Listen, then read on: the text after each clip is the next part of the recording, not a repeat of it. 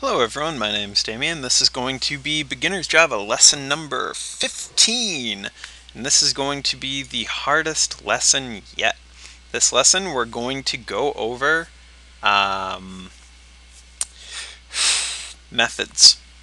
So today we're finally going to kind of start talking about the stuff that will explain what is meant by this public static void main string args, this public class lesson.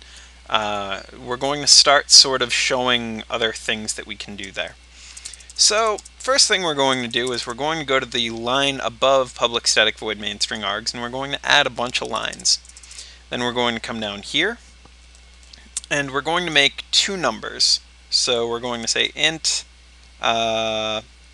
number 1 equals 125, if I could type right, and number 2 equals 1, 2, 3, 4, 5. Okay, and so what we're going to do right now is show a few different things. Number 1 is we're going to show that when we're using Java, we're doing what's called passing by value, meaning we can pass something into a method and it doesn't necessarily, although sometimes it doesn't necessarily overwrite what we're doing in the value that passed into it. So let me first show you kind of what I'm talking about.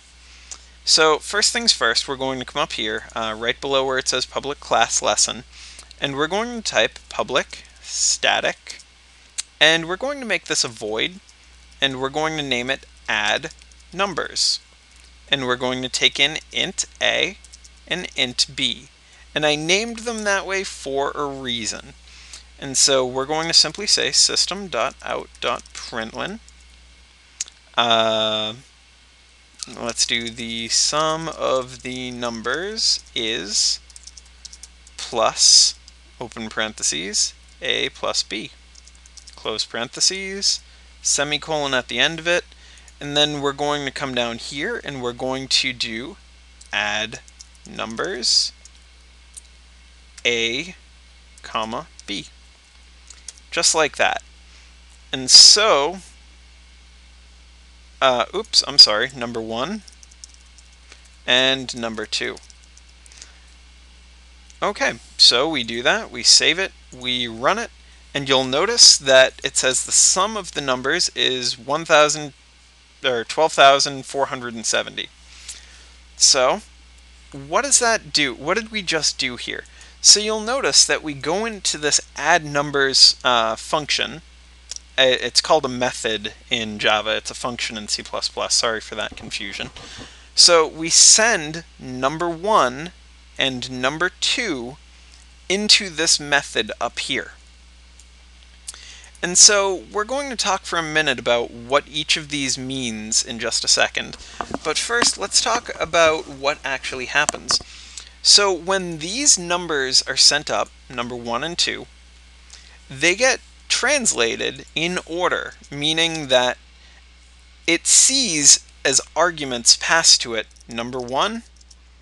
And so what they're doing really is they're saying A equals number 1. B equals number 2. And that's all this statement up at the top is actually doing. So when you see that, that's why we don't need to have number 1 and number 2 up there. Because what it's really doing is it's taking brand new variables and it's setting them equal to the values of the number that we passed in. So I want you guys to keep that in mind. I suppose I'll keep that here, even though it's not really... that's correct enough, so I'm willing to leave it there. So from there, all we do is a simple output. So let's talk about what each of these means. Public is known as an access modifier.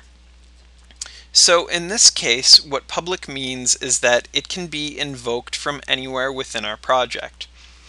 That doesn't mean anything to you. Static basically means that it can only be run from a static environment. Again, that doesn't really mean much to you. We will be getting more into static in a few more lessons though. void is where it starts meaning something. And so void means that we are not returning any value.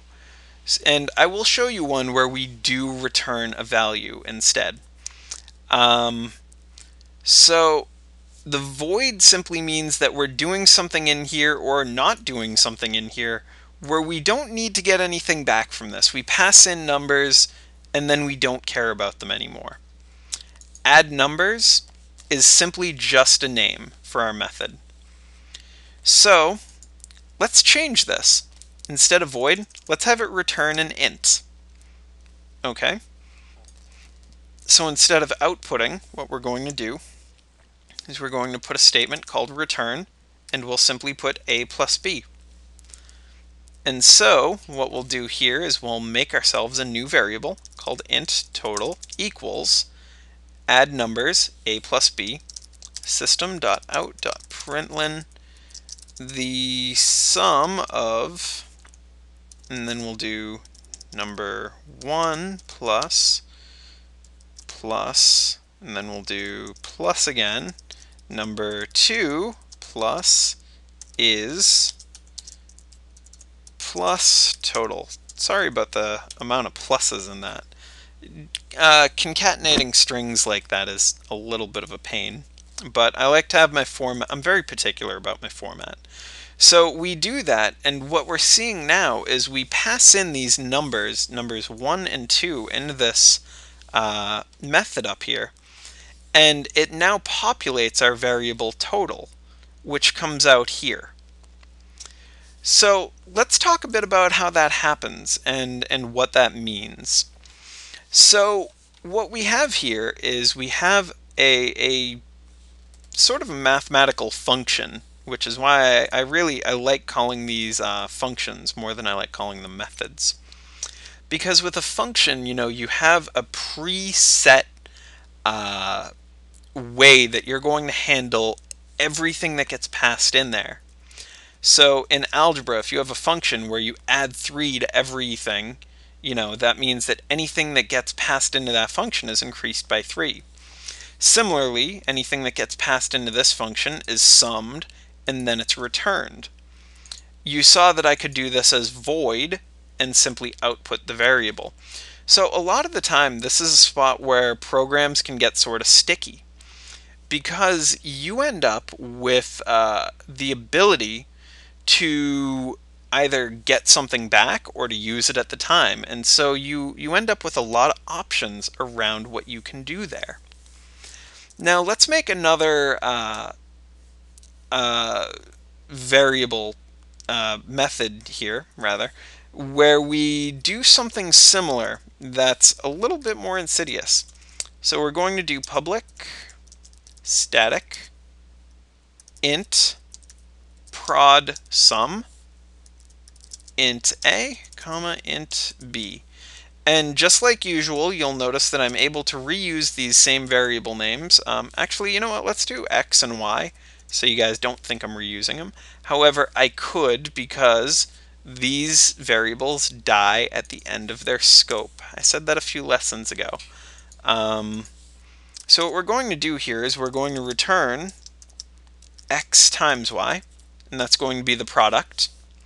And then what we're going to do is we're going to do a system.out.println, and we're going to do the sum of the, let's just do it this way, the sum of plus x plus, so many pluses, plus y plus equals plus quote x plus y. So like that. So what we're going to do here is we're going to do something like int product. And we're going to change that over, and we're going to change that to product. And we need to change total to product there. Oops, plus product. Okay, and so we're going to give that a save, and once again we're going to run it. And you'll notice that we have now gotten back this this line of code. Oop, I'm sorry. prod sum. Now let's run it. So you'll notice that we get two lines back now. One where it's outputting the sum, meaning that we're doing something inside of this method, and then we're returning that value to product. So you can really do a lot of things up in a method. There's actually no limit to how much you can do.